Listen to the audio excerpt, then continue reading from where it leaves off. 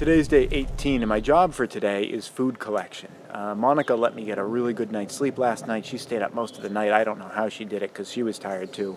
She's crashing back at the campsite right now, and I'm out to try to get us some food. Now, we still have the big bucket full of food, but even as much as is in there, I mean, that's maybe just a couple of weeks, really. So we really need to stretch that and be supplementing that with other things right now. So that's what I'm out looking for, as well as any other useful things that I can find while I'm out here. I'm going to be looking for wild plants, and even though I've been a vegetarian for the past 10 or 15 years, I'm looking for animals because I'm going to starve to death if I don't take advantage of every single food source that I can find today. But I don't have any experience hunting. I've never been hunting before. Not surprising because, you know, I'm a vegetarian. But at this point, I wish I had a little more experience with that, but, you know, I'm in this situation, so I'm going to do the best that I can. I do know how to make some basic traps. I know how to make figure 4 traps, so I'm going to be doing those today. A friend of mine showed me that several years ago, and I remember how to make figure 4 traps. It's kind of a deadfall trap. I'm going to set a bunch of those first, and then I'm just going to be doing some hiking and stalking of animals, and my weapon is this. It's just a club. It's a reasonably weighty piece of wood that if I see something, I'm just going to throw this at it, and if I hit it, it'll stun the animal. I'll rush over to it. I've got a knife here to finish it off, or I can you know, club it again or stomp on it with my foot or something. Clearly, I've thought this through, and I have lots of experience with it. But anyway, that's going to be my initial approach, is trying that. Now, I'm not anticipating that I'm going to be throwing this at a deer or a bear and then, you know, finishing them off with this little thing. I generally, when I take hikes, I don't see large animals like that in the woods. What I see is small animals, squirrels, birds, chipmunks, things of that nature. So that's what I'm imagining that I'm going to be clubbing today. Am I happy about it? No, not at all. It's definitely not going to be gay clubbing that I'm doing. I mean, gay's like happy, you know. It's rather remorseful clubbing that I'm doing today, but yeah, it's necessary because we're going to starve to death if we don't get as much food as possible. I'm going to make the traps first because before I go out hunting, I want to be setting all these traps so they can be working all day while I'm off, you know, stalking things. So I've got the supplies that I need for making a simple figure 4 trap, and that is a nice, straight, kind of thin piece of tree branch here. Something that's kind of strong, that's not going to break. You know, you don't want anything that's kind of rotted. And I'm going to start by taking and clearing off all the branches on this thing. Yeah, you can see why I really wanted to have this thing for being out camping. It's just very useful. You can do this with a knife, but not nearly as easily, not nearly as quickly.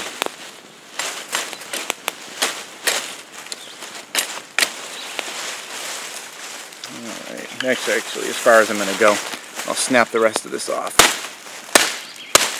Okay, get rid of that. Okay, so now we've got this nice straight piece of, well, reasonably straight. It's a little bit wiggly, but I think we'll be able to make do with it. And what I need to do is I need to cut off 4 pieces, and the pieces I'm going to be making are maybe a little bit longer than the span between my pinky and thumb if I do this. So I'm going to start down here at the bottom. And first I'm going to trim off the edge, the end of this one to make it nice and straight. I broke my cutting board. That was not the best cutting board anyway. I'll just keep using it into the ground, I guess. It becomes firewood next. Okay, there we go. Alright, so I'm going to take a space on this guy. We'll probably cut it over here. Here's my span, and I'll go a little bit beyond that. There we go. Yeah, I'm really massacring this cutting board. I did need to find something a little bit better. The cutting board I found was a little bit rotted, actually. Alright, so one, and I'll just use this one to make the next piece here. As you get thinner, it's going to cut a little bit more easily. There we go. And then measure off the next piece. Now these are a little wiggly, so this will be a little challenging to get these guys to work. And what the setup is you want to create for this figure 4 trap, there's going to be one piece that's going to be your stake that sticks into the ground. Across that piece, there's going to be a bait stick that'll run like that. And then on top, there is going to be another piece like this. And the idea is that when something grabs the bait here, it moves this stick, flips it off, and that releases this stick here to drop a rock or something heavy onto them. So what you have to do is a series of notches in all these sticks in order to get them to kind of interlock in this way. So that's what I'm going to do right now.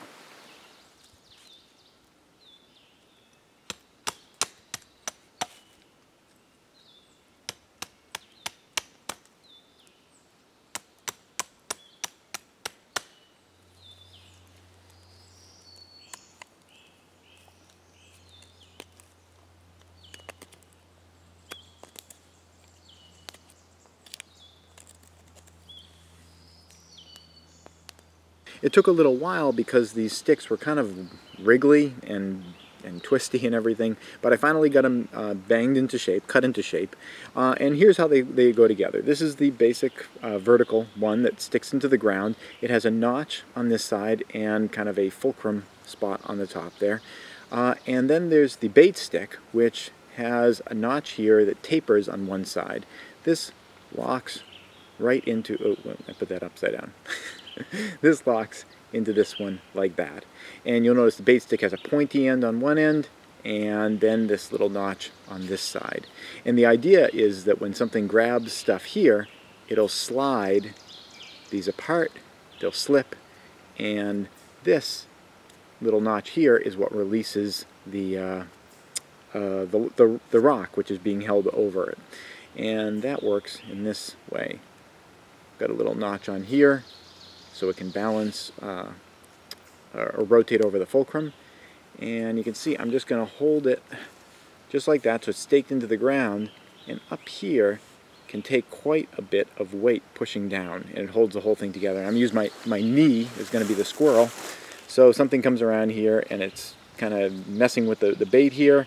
It pulls it out and the rock falls down and crushes it. So that's the way that thing works. So I'm going to make a few more of these, and then I'm going to put them out in the landscape. I've already identified a few places where I can see clearly there's animals coming in and out of a burrow, so I'm going to be putting these right outside of that. And as for bait, I've noticed a lot of pine cones being eaten in the area, so I'm going to be putting some pine cones onto the bait sticks, tying them on with grasses or some kind of, whatever I can get, leaves or whatever, to tie them on there. And also I've seen a lot of mushrooms out. Now some mushrooms don't seem to be of any interest to animals, but some of them have a lot of nibbles on them, so I've collected ones that seem like they're the ones that are being nibbled, and I'll try to use those as bait as well. In addition to that, on some of the traps I had the idea, I wanted something aromatic that would sort of draw animals in, and I don't want to be sharing any of our food with them, but I do have some lip balm, so I was thinking on a couple of these traps I might put some lip balm. It has like a minty smell to it, and see if that might attract animals in, just out of curiosity. I'll put it on the traps, not on the food items that are going to be attached to it. I've read stories about how people's dogs have eaten, chapstick and things like that, so maybe there's something that is interesting to animals about that, but I'm not going to put it on all of them because maybe it repels the animals. So I'm gonna try that out and see if that's effective. If it is effective, then I will plan on maybe putting that on a lot of them. So anyway, I want to get those traps out so they can be set and waiting, and maybe I can catch some things. And in the meantime, once I get those set, I'm going to go around and do some hunting and stalking, and there's a lot of birds here. Hopefully I can get something that way.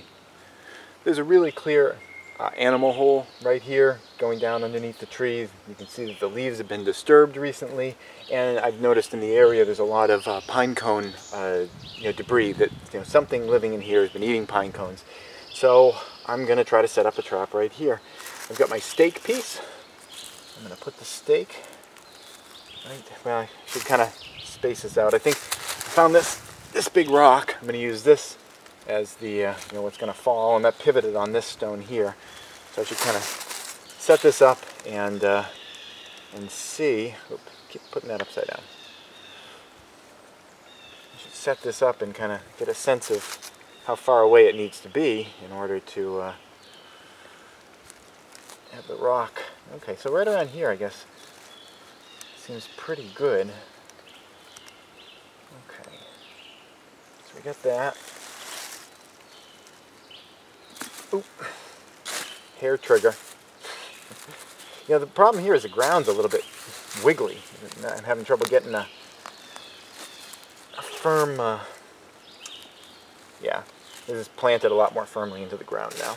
Okay. So there we go. And put this guy up here. The only problem is it feels like it wants to twist.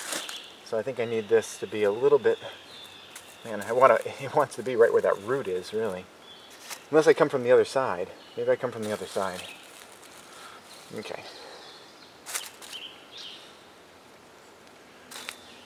Put this guy in here. Let's see, how would that work? It goes in there. Yeah, the ground's still a little soft here. Let's see if it'll work.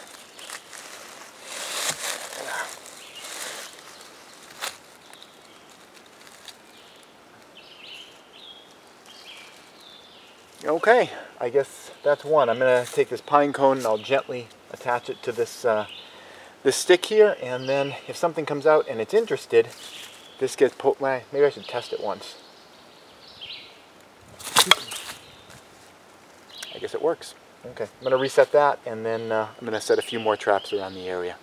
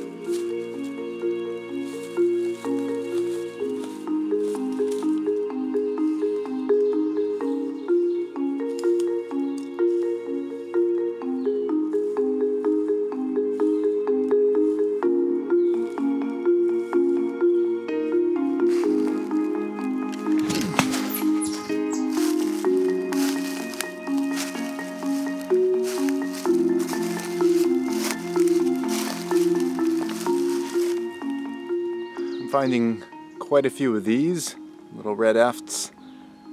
I kind of think that they are toxic, though, or bad for you. A lot of these brightly colored animals are oftentimes have a really foul taste or something like that, so I don't know, so I'm not going to mess with it.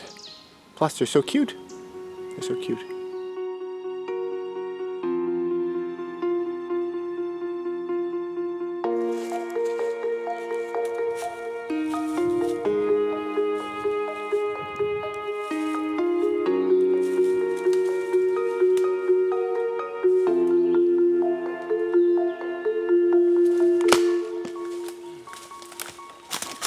Horror of what I just did over the last couple of hours. I was stalking animals, setting traps and everything like that, and I managed to get this poor little angel of a bird here. I ended up throwing a stick at it. It was disoriented from being hit by the stick. I stomped on it. I guess I broke its neck.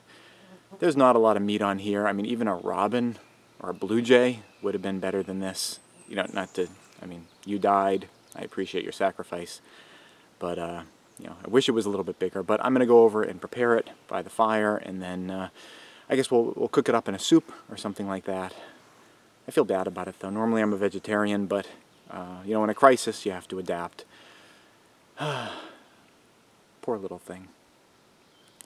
Before we start working on this bird, what I wanted to do is go over what I've set up as sort of my kitchen set here. What I think are kind of the most critical things you need if you're going to set up an outdoor kitchen. First, what I have right here in front of me is sort of a cutting board. This is a larger stick that I was able to kind of smooth off using the kuri-kuri by chipping off the top surface, and I've got kind of a flat surface right here. So that's going to be really important for preparing the bird. Also, I've got a stick for kind of, you know, poking around the fire, stirring anything. We'll be using this to sort of toast the bird in a little bit. I usually would get this stick from something that is, you know, fresh and green. I don't want to be picking this up off the ground because you don't want it to be rotted or, you know, be covered in germs or anything like that. So you want like kind of a nice clean stick, and you can sanitize it just by sticking the end into the fire and getting the end burned off a little bit. The other thing I have here is a mallet, and this is helpful for if you need to cut through something. You can take your knife, put it down, and then whack it. with the mallet, so you don't have to be like swinging a tiny little knife or anything like that. And last I have this. I'm not going to be using this for the little bird, but if I had something larger, blade like this would be helpful for breaking through larger bones and things like that. So I've got that. And last but not least, actually not even last, is some hand sanitizer from my bag for afterwards, because after this is cooked it'll be sanitary, but right now I don't know what kind of germs or whatever it has on there. So I've got this hand sanitizer to clean myself up after I've prepared it, you know, before it's been cooked. The real last thing is this right here, and I'm so glad that I found it. This was, it's just a tin can. While I was out hunting, I found an old camp, and this was in the fire. It's all kind of burned up and everything. I put some water in it. I'm going to be using it. But when I saw that, I realized that I had not packed a pot for myself to be cooking anything in, and that was a real problem. That was a huge mistake on my part. Okay, so we're going to start with this bird here, and the goal of what we're doing right now is to remove all the parts of the bird that we're not planning on eating, which includes the wings, the head, you know, all the feathers, the legs, and any of the guts that are on the inside. Now, I'm going to be really frank. I am not the world's expert on, you know, gutting and preparing and butchering animals. You know, I'm sure that's not really that surprising since I'm a vegetarian. Don't have an enormous amount of experience with this. I've done it a few times in the past, but I think it's also important for people to remember that even if you're not an expert in something, you can still give a crack at it, especially in a live or die kind of situation. You know, some knowledge is better than no knowledge at all. So I'm going to jump in here and see, see what we've got here. The first thing I'm going to do is I'm going to take the head off, and to do that, I'm going to take my fixed edge blade and put it down. And I'm going to use my club to drive it down through the neck. So I'm separating out the head here. Oh, it's just a tiny little neck. And I'm going to take this, and there we go. Okay. And now with the head here, I'm not sure what to do with this. I guess, well, I'll pop it in the fire, I suppose, because you know, it could have germs and things like that, and just sanitize all that. Next, what I'm going to do is get rid of the wings. So we'll get rid of the wings here. I don't think I need to drive the stake through for the mallet through for that. We'll get the wings, and I'll throw that in the fire, and the other one, and we'll throw the other wing in the fire. Next, what I'm going to do is pull off the tail feathers, get all those off. So I'm going to use the knife to just cut through. I think I'm going to use the mallet for this to pop through that, because we're going through the lower part of the spine. Oh, I missed. Okay, there we go. And I guess those go in there too. And now we're going to pull out the legs. Well, not pull out the legs. I'm going to try to keep as much of the leg as has meat on it, but the lower part of the leg just doesn't have any meat at all. And I think I can just pop through those. Yeah, I can just pop through those with my knife. Okay, we got those. And now what's left is just the bird's body with the guts on the inside, and we have to get all those guts out of there. That's very important. So what I'll do is I'm just going to start cutting with my fixed blade knife here, and where we're going to start cutting is kind of like right where like your belly button would be if a bird had a belly button. Of course they don't have belly buttons, but you can imagine that area. So I'm going to cut through right there, and okay, they're starting to squeeze out. See, this is the part that it'd be really great to have gloves. I mean, it'd be great to have gloves for all of it, but this in particular is extra gross. I'd love to have some gloves here, but you know, you work with what you got, and I do have the hand sanitizer for later. Okay. So we pull those out. Those, I guess, those definitely go into the fire there. And now what we've got left is just the body with the guts out, and just going to pull off as many feathers as I possibly can, and we'll get the feathers into the fire. I'm trying to keep as much skin as I possibly can, because the skin has fat and calories in it. Okay. Okay, so what we've got here is just the breast muscles, and there's not that much of it. It's just a tiny bit, but there is food here, and you know, I'm not just going to throw it away because it's so little. I mean, it's pretty much one bite of food, but that's one bite of food. So what I'm going to do next is use my stick here and put it through the middle of the body here, kind of like up through the cavity, up through where the neck is, or you know, the neck used to be. Now it's like kind of like toasting a marshmallow. I'm going to put it over the fire, and I'm going to burn off all those feathers. This is actually cooking the meat as well. Instead of taking that sparrow body and boiling it and trying to separate out the meat and everything like that, I just ended up roasting it. I roasted it, I took the meat off of the bone that way. You know, did I get it absolutely everything? No, but I think it just would have been so onerous to have gone through the process of boiling it and then trying to separate that and everything like that. And you know, we're kind of hungry, so instead I just roasted it and I put it in here with some rice that we had in the bucket that we dropped, some salt that we had in the bucket that we dropped, and I looked around for wild edibles and I didn't find anything really that I recognized except for a jack-in-the-pulpit. And I wasn't sure whether jack-in-the-pulpit was an edible or not because I don't really have any experience with it. But fortunately, I brought this book with me. This is something I keep all the time in my EDC pack. And I was able to look it up, and I was able to confirm that it's good that we didn't pick the jack-in-the-pulpit and try to eat it because there is toxicity to it. I guess with jack-in-the-pulpit, if you dry out the roots or something along those lines, you can, you can eat them at that point. Once they're dry, they lose the toxicity. I'm not sure. I'm going to read more about it because there are some jack-in-the-pulpit here, and that's apparently a food source if we treat it in a certain way. But at least right now, I wasn't able to throw it in, so I'm glad I was able to confirm that before we poisoned ourselves.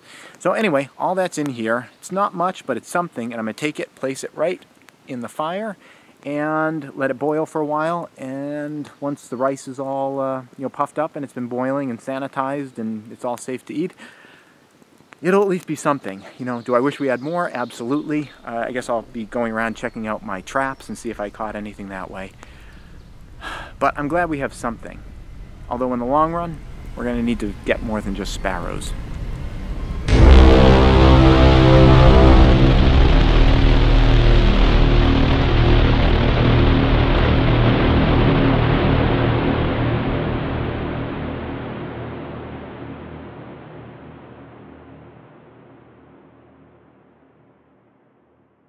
Please subscribe and tune in every Friday at 4:30 New York time for a new video. And if you'd like to support this channel, you can do so both through Patreon or PayPal.